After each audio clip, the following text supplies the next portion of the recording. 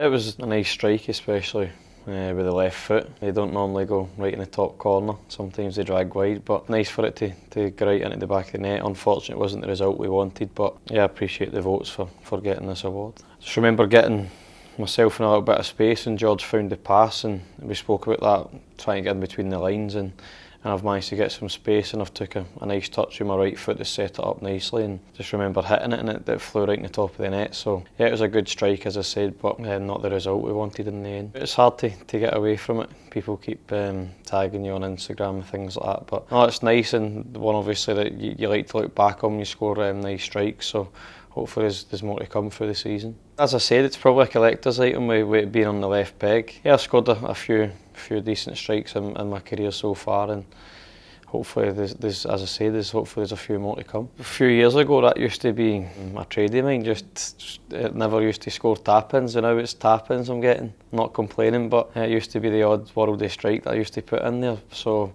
I've been told I need to start shooting a bit more from further out again.